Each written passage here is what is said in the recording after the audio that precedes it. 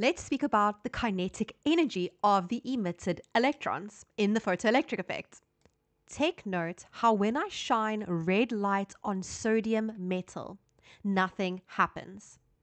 When I decrease the wavelength by increase and therefore increase the frequency, take a look what happens. So I'm decreasing the wavelength, which is increasing the frequency.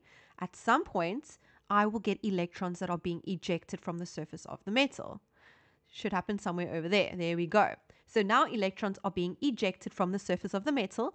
The reason why this is happening is because I have reached the threshold frequency of the metal. So what that means is the frequency of my light, because I'm now using green light has a higher frequency. So the frequency of my radiation or my emissions or my light is higher than the threshold frequency of sodium. Therefore, electrons are being ejected. But now you might ask, ma'am, what happens if I continue to increase the frequency of the light? So let's see what happens. I'm going to change the light by decreasing the wavelength. This continues to increase the frequency. Look what happens if I increase the frequency right up to where I have UV radiation. Let's do it. What do you notice? What is happening? I don't know if it's obvious, but what seems to be happening is that these electrons are moving a lot faster. Their velocity has increased, their kinetic energy has increased. So remember in the previous video, we spoke about the work function and the threshold frequency of a metal. So let's pretend the work function of this metal is 10 joules. What that means is that the electrons require 10 joules of energy in order to be set free, in order for the electrons to escape from the surface of the metal. Therefore, if I shine light onto the surface of the metal, the photons of this light, if they have anything less than 10 joules, no electrons will be emitted. So imagine the photon's energy is 9 joules. Will any electrons be ejected? No, because my photon energy or my energy of my light is less than my work function. But let's pretend I make it 10 joules. It's equal now. Now, electrons have enough energy in order to be released from the surface of the metal. But what I need you to understand is if the work function is 10 joules, that is the minimum energy required to allow an electron to be emitted from the surface of the metal. If I match that with the light's energy being 10 joules, yes, the electrons have enough energy to escape. However, they will not move off with kinetic energy.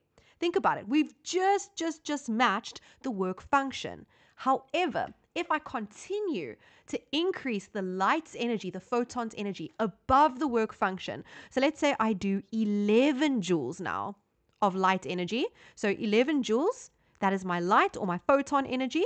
And my work function, remember, is only 10 joules. This is going to shine onto the metal. I only need 10 of that 11 in order to allow the electron to escape. So of the 11 joules, so let's break down the 11 joules. Of the 11 joules, 10 joules are basically to allow the electrons to escape. That energy is being used to overcome the attractive forces inside the metal, allowing the electrons to leave the surface. But then what about that extra 1 joule of energy? Remember, 10 joules is the work function. That's what we need to release the electrons. But I'm shining 11 joules of energy. That extra 1 joule of energy is going to be allocated to give the electrons more kinetic energy. So what that basically means is that we can create a formula that looks like this. We have the energy of the light. Some of the energy of the light is going to be used to give to the work function, energy to allow the electrons to escape, and the extra energy is going to be given to kinetic energy, EK max. And this is the photoelectric equation. So in my example, if the energy of my light is 11 joules, the work function is only 10 joules, that means that 1 joule will be given to allow the electrons to move faster.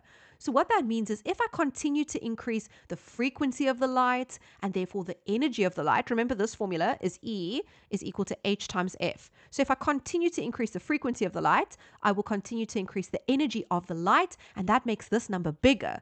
So let's say I make this number 20 joules. The work function is still the same. It's 10 joules, which means I will then have 10 joules for kinetic energy. And that is why if I continue to increase the frequency of the light above the threshold frequency, and I increase the frequency more and more and more and more, as long as the frequency is above the threshold frequency and I keep on increasing it more and more and more, it's going to cause the electrons to move faster, higher velocity, and therefore higher kinetic energy. In the next video, we are going to discuss the photoelectric effect equation a little bit more, so I'll see you then. Bye, everybody.